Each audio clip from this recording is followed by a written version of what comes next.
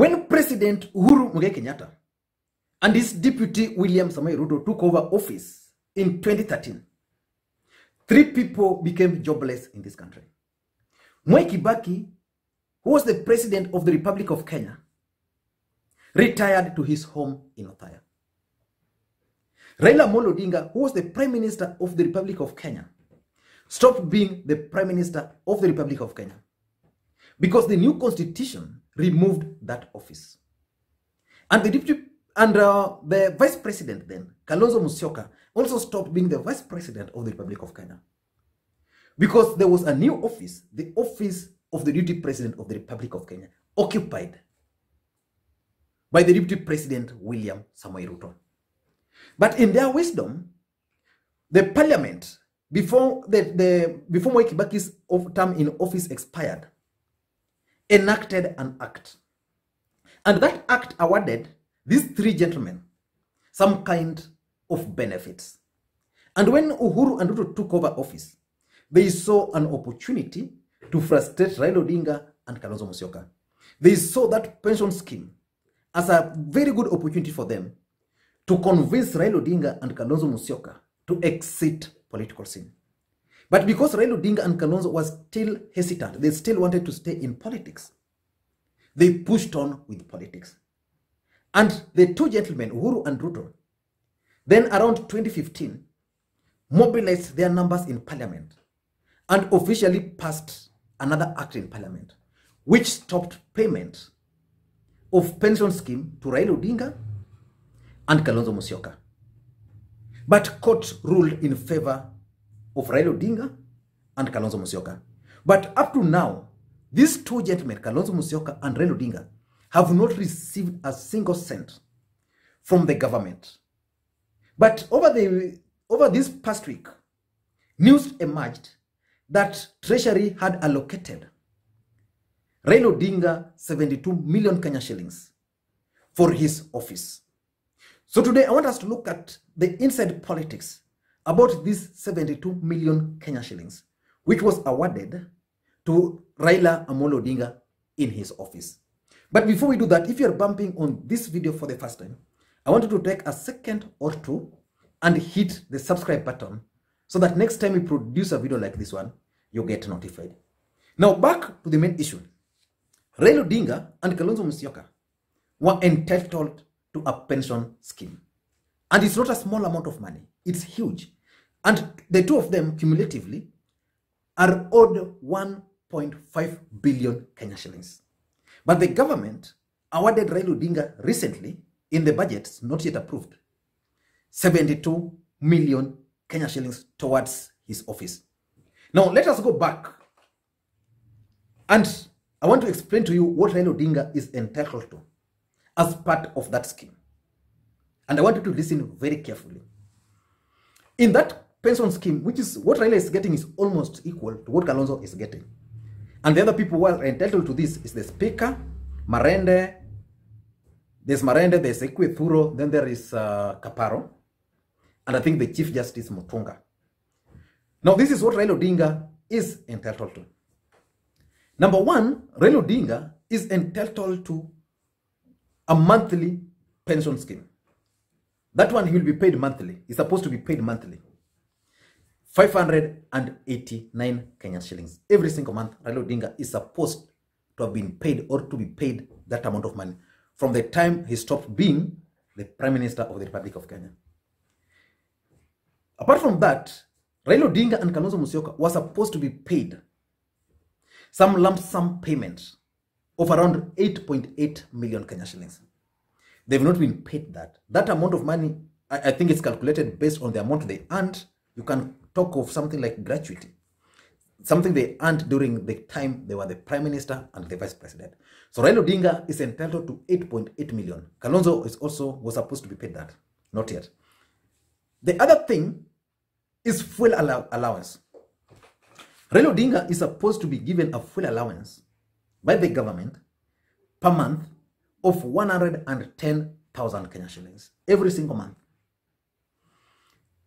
Raila Odinga is also supposed to be given 2 drivers. He's entitled to 2 drivers paid for by the government of Kenya. Then Raila Odinga is also supposed to have one accountant paid for by the government.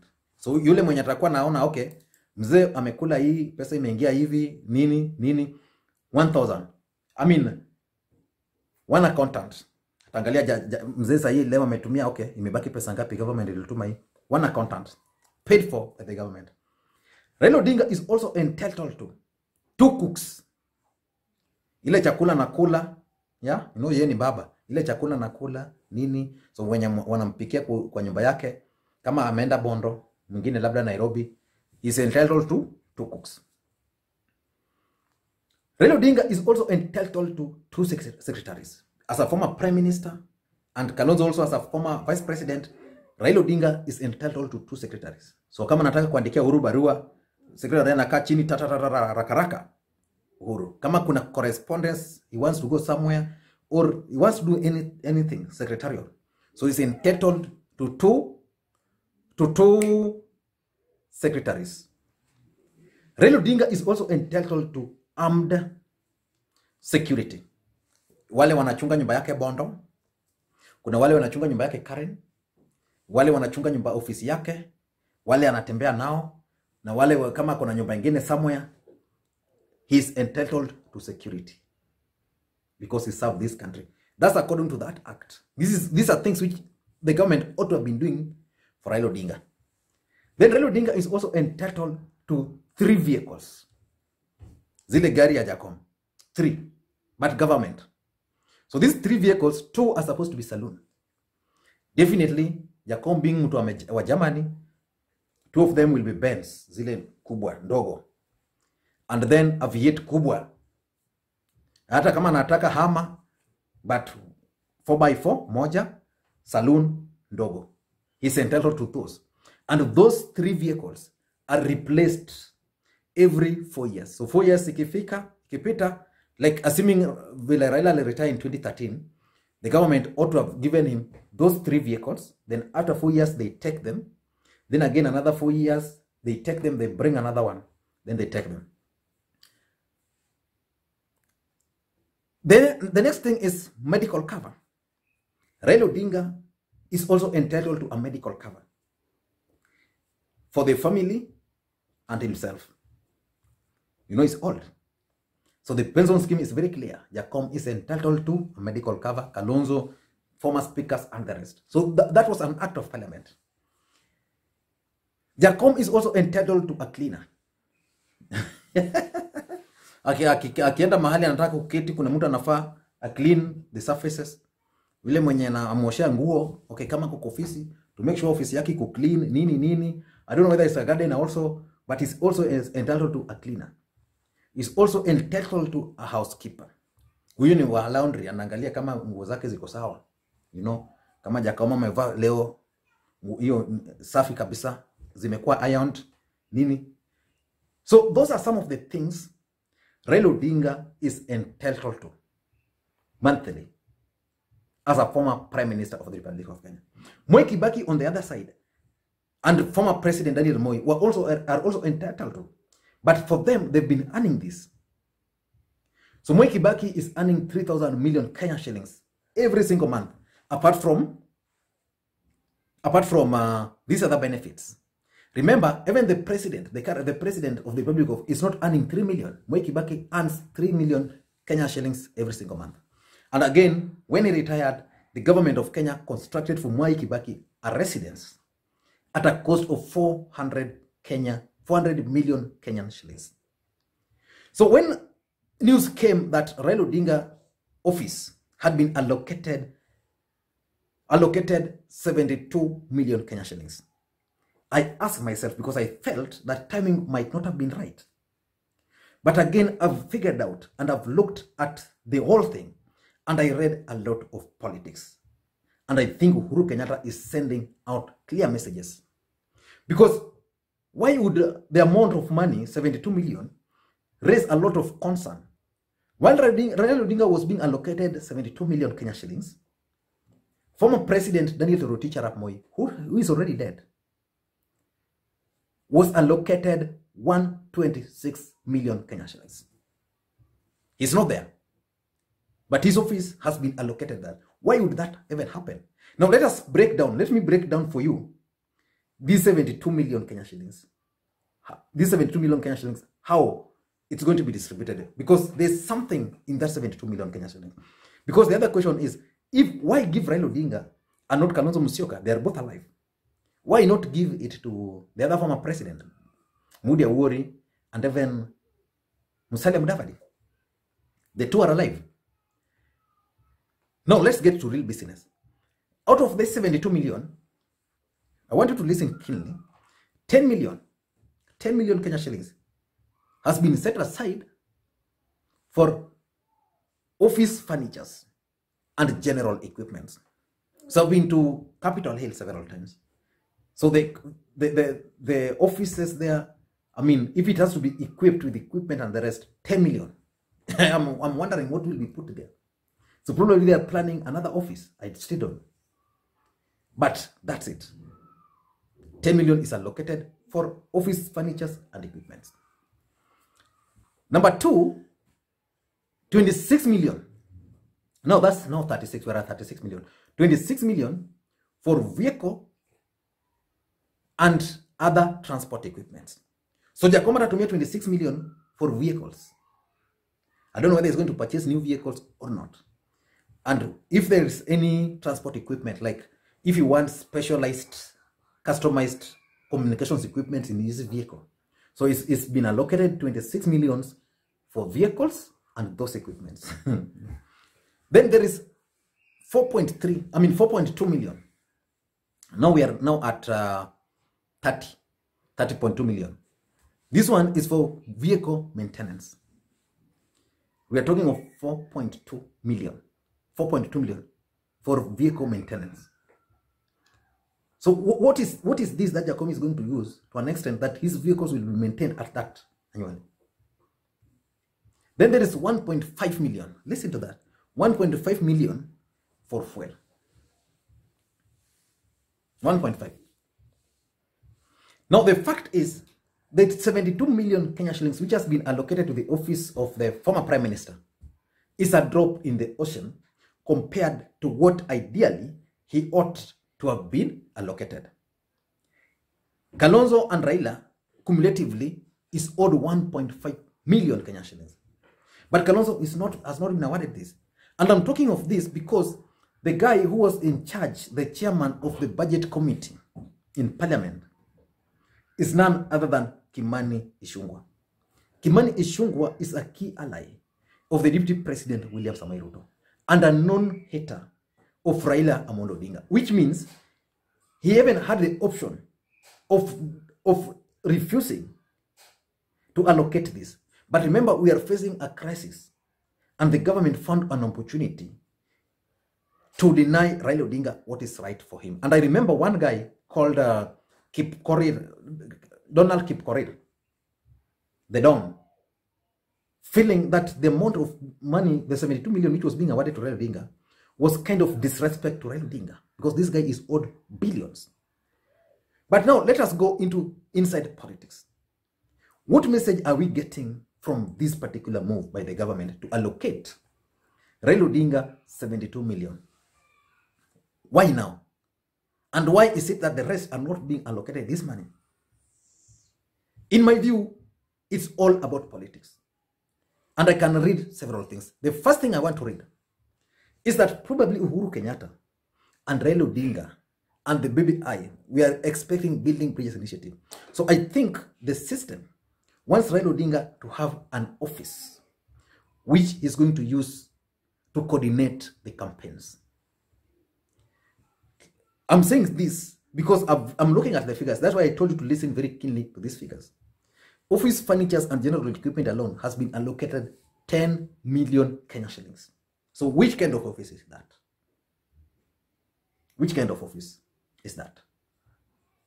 So I strongly believe that another office is being created for Raila Odinga away from the Capitol Hill. And this office is going to be furnished fully. And the purpose is really, in my view, to prepare for the BBI campaigns. Because remember, Immediately after this crisis is over, this country is going to engage in high voltage politics, the BBI campaigns. So I want to believe that Uhuru Kenyatta is preparing an office for Raila Odinga to prepare for the Building Bridges initiative, so that these political activities will no longer be happening at the office of the former Prime Minister, his private office at Capitol Hill. Now there's going to be another office furnished with public money, where you as a senior citizen of the country, you can go there into that office and ask for whatever you want. So that's number one. Number two, I also think that Uhuru Kenyatta is sending a message to his deputy William Samoei Ruto. And the message is very clear, that I have embraced this guy. So this guy is part and parcel of us. Remember, the guy who was leading onslaught on Raila Odinga should retire before being given the pension was none other than the deputy president. He was the one.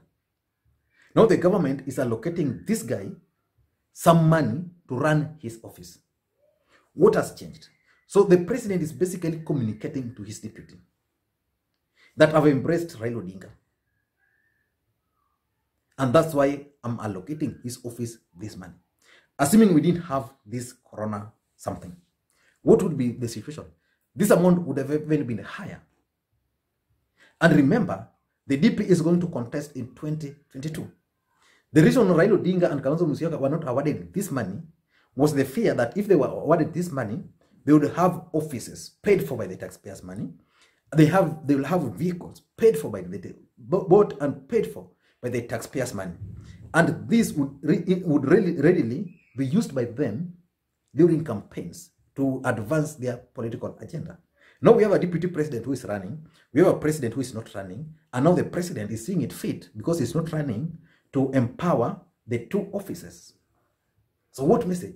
Purely is telling the deputy that, my friend, I'm ready now with Raila Amolo Odinga. Number three, I think the president is also showing commitments towards the handshake. Because once they had this handshake, that's when the president now agreed to disburse some of this money. I think it was last year. The handshake was in 2018. Then now they agreed that the money for him and Kalonzo were going to be given out. But now, because of this kind of a crisis, it was difficult for the government to allocate billions towards that money, towards these two individuals, because Kenyans were going to complain, just like they have already complained on 72 million. But the fact is that handshake is the reason why this money is being given out. And some people have always asked me a simple question. I was also asking myself initially, but I've understood it. And they were asking, what about the timing? Why can't these guys wait? And I've realized that already the government has allocated 40 billion. 40 billion. And the parliament has to pass it. 72 million is like if you have, let's say, 800,000 in your account, and someone is asking you for 1,500 or even 800 bob. So you can easily go. So government of Kenya is run on trillion budget. So what is 72 million? And again, 72 million cannot. Take for example, Kenyans are stuck in China. Do you strongly believe that the government can't afford to bring them back home if they wanted? Do you think because the reason why those guys are stuck there is because the government is allocating 72 million to the office of the Prime Minister? No. So I think as Kenyans, we must also learn to fight for justice. If Raila Odinga is facing injustice for political reasons, like he can't get his pension, then we must fight for him. If Kenyans are stuck in China because the government cannot find money for them, then you must fight for them. I don't know what you think, but in my view, that's the inside politics of Raila Odinga's pension scheme. I don't know what you think, and if you're bumping on this video for the first time, I want you to take a second or two and just click the subscribe button here so that next time we produce a video like this, you get notified. Thank you guys, and please may you have a good day. And by the way, my next video is actually on the Ruai farm land, which was grabbed by the Deputy President William Samoei Ruto, but has been reprocessed by the government of Kenya. That's my next video, and I really want to hear your thoughts on that. So if you have your thoughts on that particular matter, please reach out to me on my WhatsApp number, which is 0777-741323. And just like I keep on saying, the only request I make on this platform is one: help me create interactions on this platform. How do you help me create interactions? Simple. Just drop a comment on what you think on this particular video. You can share the link to your friends, groups you are in, WhatsApp groups, maybe even emails to people you know. But the best one is just drop your comments on this. But again, if you like the video, just give it thumbs up. If you hate it, just thumbs down, because those signals also help me. If the video is good, I'll know the kind of content you guys like. If the contents they are high, then I know the video is not good, so I'll figure out on how to improve. So just give the video thumbs up if you like it. And again, drop your comment. Thank you guys, and please may you have a good day.